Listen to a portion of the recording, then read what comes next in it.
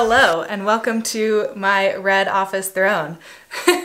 So we are here for a full day of eating video. Oh my gosh, the most common request that I get by far. So I hope you are here for some fun meal ideas. That's definitely why I enjoy watching other people's what I eat in a day videos. And I will throw my current calories and macros up here on the screen for you. But remember that those are just for me, my body, where I'm eating and where I'm at right now. Don't just take those and apply them to yourself. I definitely recommend experimenting with how you feel best, what foods treat your body best and make you feel good every day, and eat that way. Okay, so small caveat there, but I am working into my lean gaining phase. I'm just over 2,000 calories right now. I hope to push calories a lot higher actually, but my appetite just hasn't quite been there yet. But I do need to eat more to put on size, right? That's just part of it. And all of my feedback when I've been competing has been to get bigger. So that's my goal. That's why I'm taking some time off to really put on size. If you want a full physique update, check out my last video. But let's dive into some of my meals. This is a pretty average day for me, what I'm gonna show you today. So, keep in mind that everything's not super duper accurately tracked, weighed, and measured, just because I do like to give myself some of that freedom and flexibility in my off season, because it really helps me give 110% to accuracy and consistency when I do decide to diet again, by giving myself that little bit of flex or wiggle room right now where I'm at. So keep that in mind. Don't be too hard on me, please. And yeah, let's get into it. Here is a full day of eating, how I'm eating right now around my maintenance level calories. Enjoy.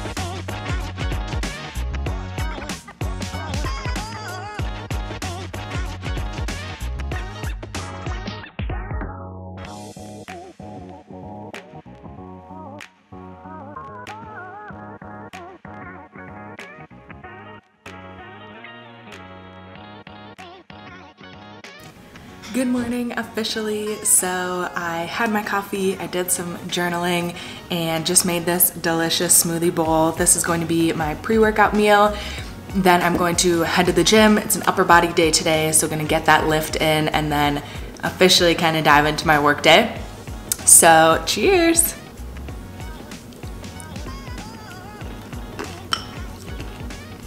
I forgot you guys might want to check out the supplements I'm taking right now before I head to the gym. So first up is my pre-workout. So right now I am just doing a little bit of Pulse, if I can get this, there we go, by Legion. They do sponsor our Boom Boom Performance podcast. So you can use code CarolineTCM if you want a discount. That's the way that I use too. This is their non-stimulant pre-workout, which I like because I have coffee in the morning and I'm eating at maintenance calories. But if I were on prep, I'd usually take all the stimulants I can get. So they do have a stimulant version of that too. It tastes really good. Just a little bit of that tingliness that I kind of like in a pre-workout, but not overbearing. And then I am taking my creatine pre-workout right now too, just because that's the easiest time for me to remember. 3 to 5 grams per day is usually the recommended dose of creatine. And I really just take any product that has Creapure in it, just to make sure it's a high quality creatine in that product. And time of day doesn't matter with creatine, just in case you're curious. And then the only other thing I'm taking right now is this, omega-3s plus vitamin D by Vital Choice. They are third-party tested, very, very pure fish oil supplement. and it has D, which I do take in the winter. I don't usually take vitamin D in the summer, but it's fall and I'm inside more right now, so I am taking the omega-3s with vitamin D. And that's it for supplements right now, plus the whey protein that I use in my smoothie bowl that I showed you. But I like to go pretty light with supplements most of the year, just because if I am dieting or if I'm in contest prep, I'll usually take a little bit more different supplements, like something for stress, usually a multivitamin or a greens drink, and really just because you're literally giving your body less fuel and less nutrients when you're dieting, right? Because you're not eating as much. So it can be harder to get in the vitamins and minerals and everything else that your body needs from food when calories are lower. But right now my calories are nice and high. I feel really satiated and energized every day. So I like to always take a period of the year where I keep supplements nice and low and just let my body kind of do its thing. Okay, now to the gym, here we go. All right, I am cooking my post-workout meal, finally. I even washed my hair after the gym for you guys. It's a big day. And I also stopped by Starbucks on my way home from the gym. So you'll notice if you're looking at the little MyFitnessPal screenshots, you'll be like, this bitch didn't track her Starbucks drink. You are correct. That is one of the things I really enjoy about off-season. When I'm in prep, everything goes tracked. Like, no excuses, get it done. But when I'm doing more of an off-season, lean gaining like I'm doing right now, I like to give myself a little bit of flexibility. So if I got, I got 1 pump of toffee nut and 1 pump of mocha in a cold brew, so that would put me probably like 5 to 10 grams of carbs over for the day. I'm not gonna sweat it.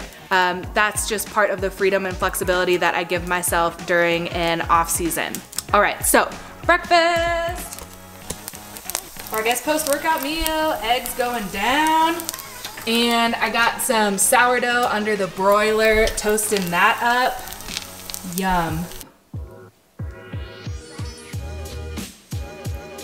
Post-workout meal. So I do always like to get in some protein and starches post-workout. If I was lower on protein today, I would have added some egg whites to these eggs, but I'm in a good spot today to hit my goals. And I am eating gluten. This is kind of like my main exception, is this sourdough made by a local bakery. Sourdough tends to be the easiest on the gut for most people. And this is locally made, organic, really fresh bread. So that's kind of the only gluten that I eat. Just because the way that we grow grains in this country doesn't usually do the gut any favors as far as the GMOs and the pesticide use. So I normally stick to potatoes, veggies, fruits for most of my starches, but I got this new loaf of sourdough the other day, so I'm digging into that for kind of a treat today. So I got some work done, I just walked my dogs, and now it is time to eat again. And meal 3 is meal prep. So I pretty much always prep my lunches over the weekend, and that's what this is. This is a turkey taco bowl, kind of. So ground turkey, black beans, rice, and I topped it with cottage cheese and some random greens. Pro tip, always make your own taco seasoning. If you buy those taco packets by like the whatever like taco company brands, they're usually filled with preservatives, fillers, some nasty stuff if you actually read the back of those packets. And taco seasoning is crazy simple. It's like 5 spices that you probably already have in your cupboard. So Google that next time you do any type of taco recipe. And I hope you've noticed that my meals are kind of random, right? Like I just pick a protein, a veggie, and I combine it with like spices or whatever else I have on hand. I definitely do not follow crazy recipes, especially during the week, because I just don't have time.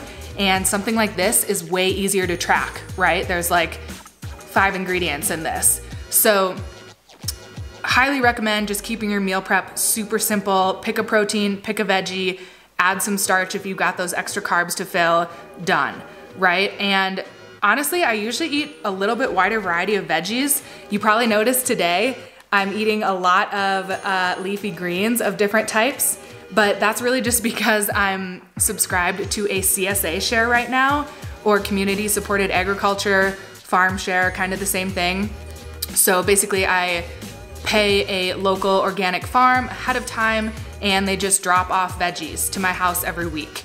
So this week was just a lot of different, like, I think this is like baby spinach and maybe pea sprouts. I don't know, I'm just going with it. But usually I like to have a little bit more variety in my color and getting in some cruciferous veggies and things like that just to get a wider mix of micronutrients and different types of fiber. But today is just a lot of different leafy greens from my CSA share, and it is what it is. And then I know cottage cheese on a taco bowl is kind of weird, but it's actually delicious, so don't knock it till you try it. And I don't have avocado. So again, it is the way it is. So meal 3 going down, weird turkey taco bowl.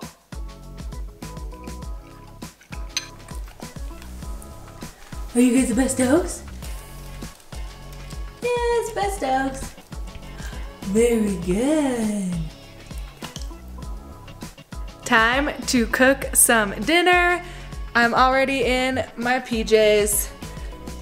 Was in real clothes for about like 3 hours for you guys today. But all right, what we got going down?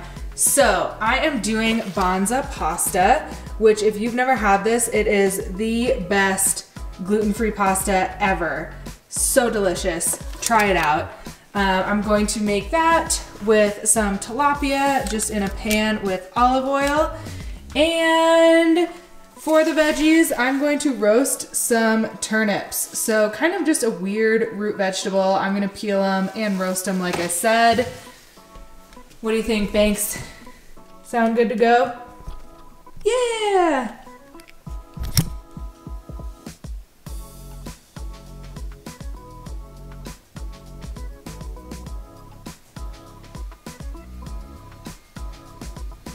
All right, last meal of the day.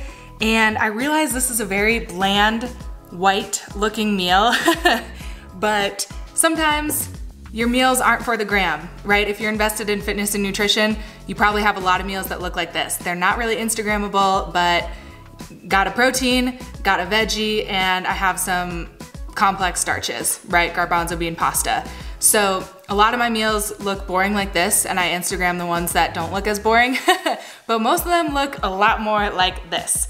On the pasta, all I did was put olive oil, salt and pepper. I just was feeling kind of basic today. And then on the tilapia, I did use some of this that I haven't tried on fish before. So, taste test.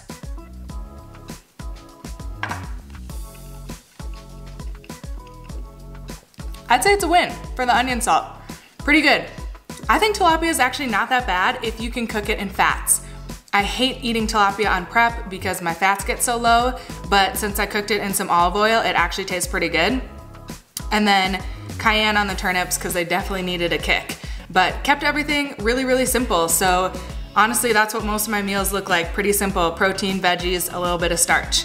So give this video a like if you want me to do more full day of eating style videos. And please let me know if you have any questions in the comments or if there is anything that I can do to help you take the next step in your own fitness and nutrition journey. Thanks for watching, and I'll catch you guys next time.